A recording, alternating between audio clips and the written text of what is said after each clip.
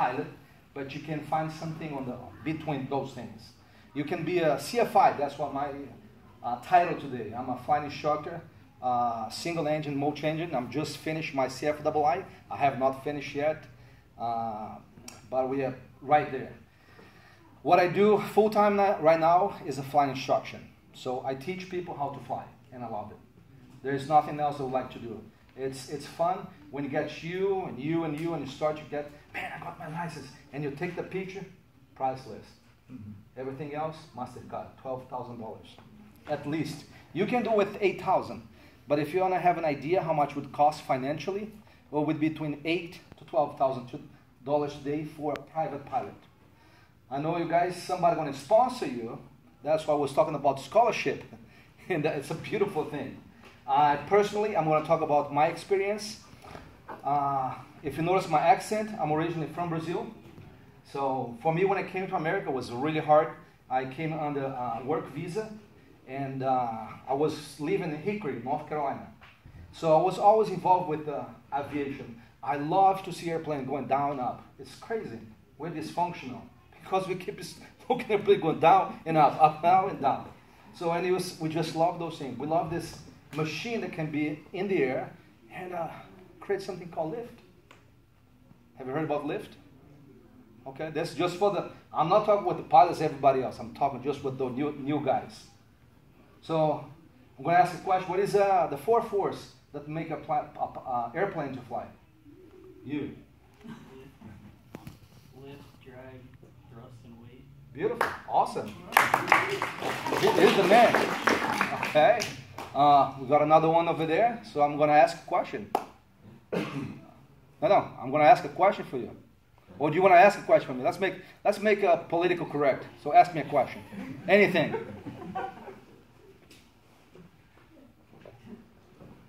Okay, just think about it. So that way we don't have a gap on the talk. By the way, how many minutes do you have to talk here? Yeah, an hour and 15. Hour and 15 minutes?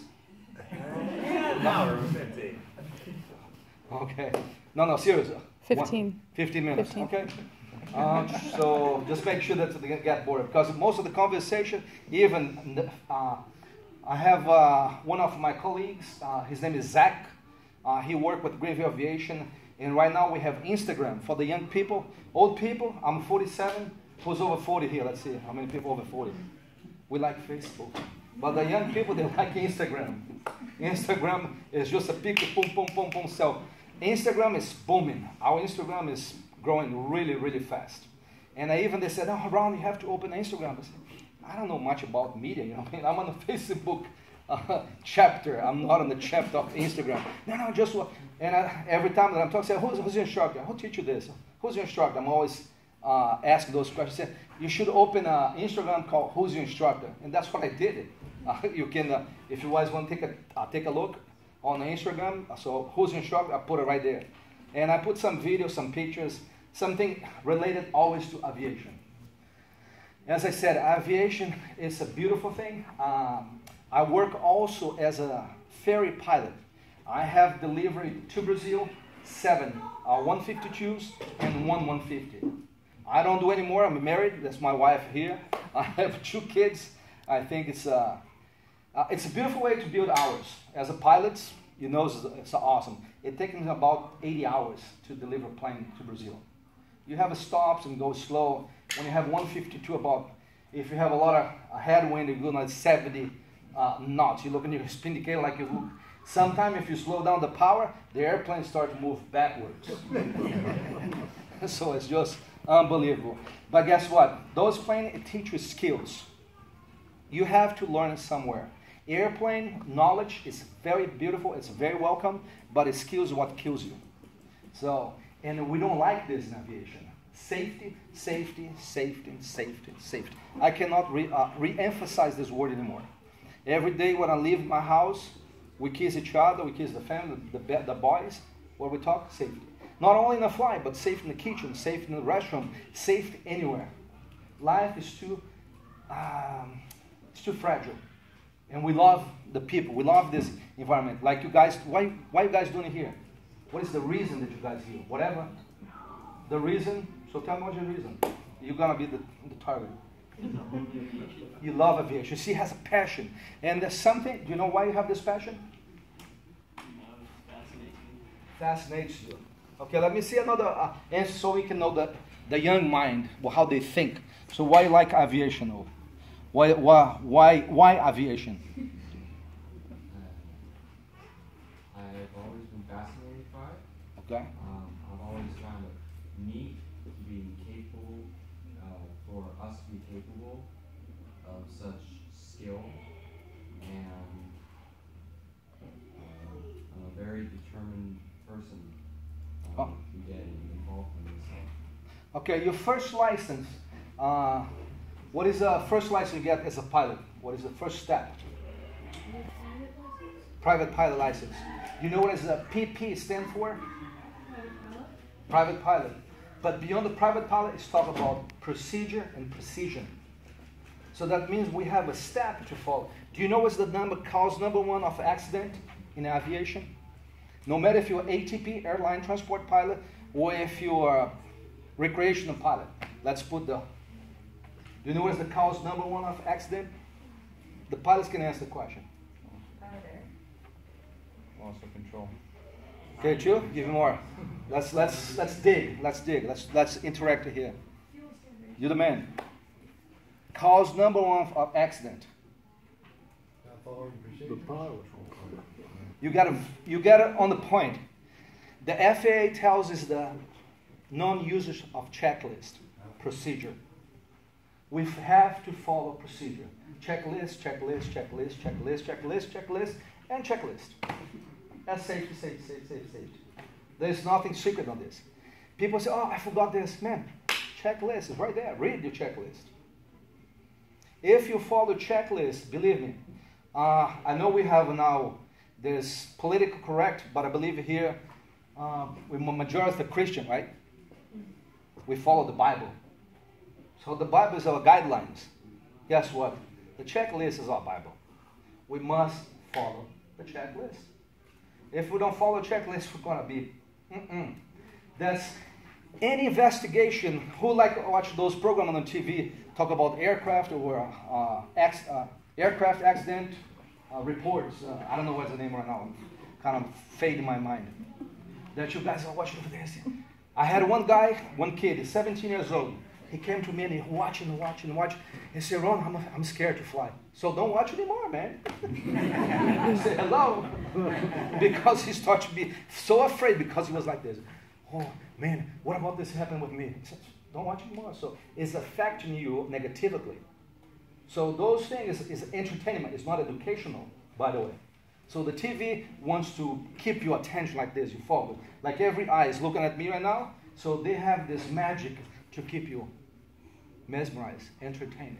You say, oh, okay. So they generate fear. Here, I don't want to generate fear. I want to generate in your feelings and emotion, confidence, trust. You can believe on the machine that you fly. It's a tool. How many people think it's like to ride a bicycle in 2 wheels? How is this possible? When you understand the mechanics, the physics, whoop, hello, it's easy. It's not a big deal. It's the same thing with the airplane. When you start to fly in the beginning, maybe you get anxious. And do you know what's the passion that comes from aviation? How many from those new young pilots to be? So, have you been in an airplane? Yes, sir. Have you been in an airplane? Have you been in an airplane? Did you feel something like, man, like some adrenaline? So, you know, adrenaline is addictive. It's a drug, but it's built right here in your brain, and it's a beautiful drug. It's the only one that your parents would not say you can use, my brother. It's kind of expensive too. Because flight it's today if you're gonna fly, on average about $130 an hour, plus the flying instructor. But this is very healthy for your liver. So I'm gonna give you some medical. And as older we become, as more you fly, that's good for your liver. Do we have any doctor here and there? So somebody nurse that people understand the physiology. Okay, we don't have one. So, but do some study how adrenaline can boost your immune system. Did you know about that? Did you know about that? All right, very good. So, but that's the point. Aviation is a beautiful thing. I delivered 7 planes to Brazil, 152 and 150. I like to talk those because it's the hardest one. I have flown, you name it, single engine twin. I just delivered Bonanza to Brazil. So it's a little bit faster with retractable gear, fast airplane, nice avionics. One time I tell a story. Because you guys love stories, I believe, because every human being loves stories. I was delivering a Cessna 152. So, and say how you get in Brazil, that's sometimes people ask me. So what is your route? Do you go to the Central America, like El Salvador, Honduras, Guatemala, Colombia? No, we go through the Caribbean. My first exit is to Fort Lauderdale Executive, Foxtrot X-Ray Echo, the airport. And then we fly toward Bahamas. We fly Exuma, that's usually my first intended airport of landing. It's about on the 152, it's about almost 6 hours flight. It's like if you want to go no more to Miami. So, but you can go, you know what I mean? You go. It just takes forever, but you can go. It takes you there. So anyway, when I was heading to Brazil, so I was all the Caribbean. We went to Republic Dominican, Punta Cana. If people like the Caribbean, not vacation. So we went to the British Virgin Islands.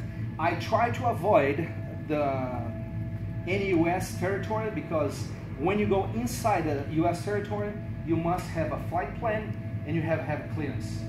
So, and you have to have at least 24 hours in advance. So, and that's why sometimes it becomes difficult. So it's a little bit more paperwork, and we try to avoid the paperwork. So we try to go to the British Virgin Islands, to the Dominican Republic, or so on. So as I was reaching South America past the equator line, so I was already in Brazil. That's the north, that's called Boa Vista, the city, and then you go to Amazon. Amazon, 2,000 miles radius is only jungle. Jungle. You look like this, it's a green carpet, depending on how your altitude. A Cessna 150, my cruising altitude is about 7,500 or 9,500. I don't do piston aircraft. We know that 10,000 feet, that's the top of the peak of the best performance of a piston aircraft. So, and plus for oxygen, it's better to fly low. So I do like 7,500. As I was going to I had a Bose commercial. Anybody work for Bose here? So I was listening to my music here and fly my pop-up. So suddenly I noticed that I didn't feel much vibration, and I looked the RPM, it dropped. Whoops. Adrenaline through my veins. I start to breathe and I say, okay, training. Let's think what's the training. Okay, pilots, show me. Okay, what's the procedure for emergency when you lose an engine? Establish position lights. Okay. Your aircraft. Okay, keep going. I'm giving this as instruction too. I don't want to just. Look for a place to land. Okay, beautiful. Check the direction of the wind. Okay. And make your approach. Check fuel.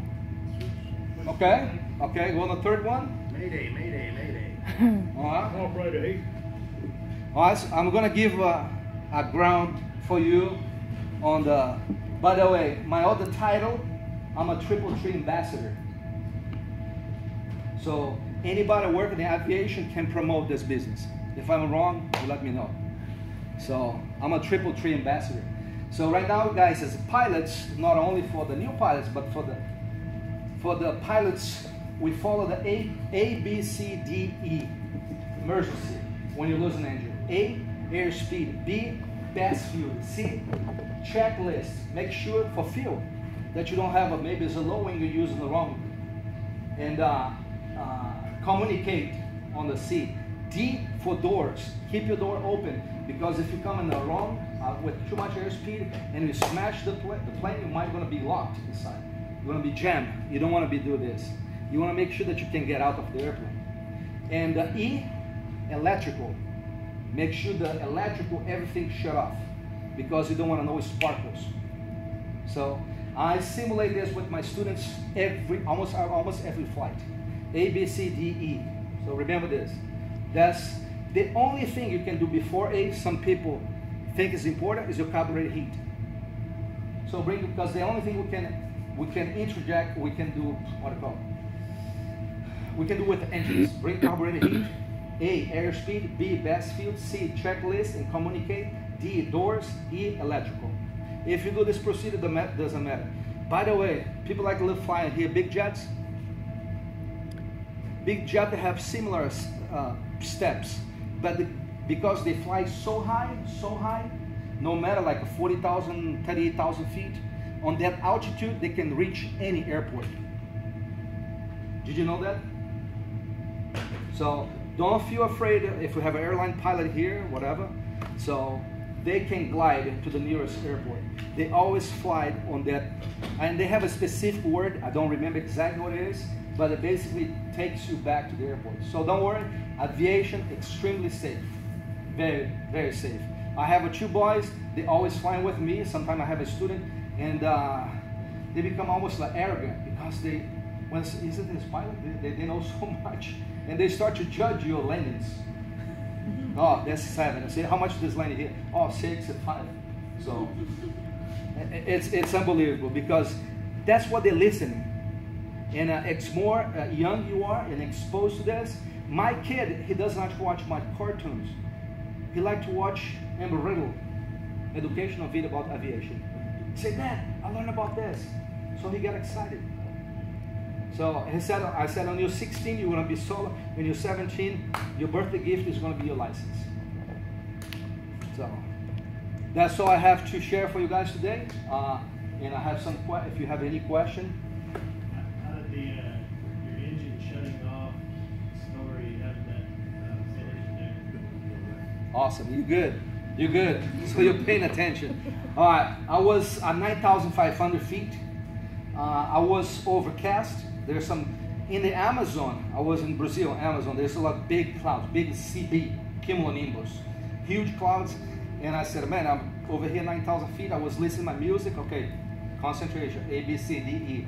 So as I was talking about, as I'm a Christian, so my wife, for some reason, and she can talk about this, I let she say it because she likes to speak. Tell about your feelings, what happened.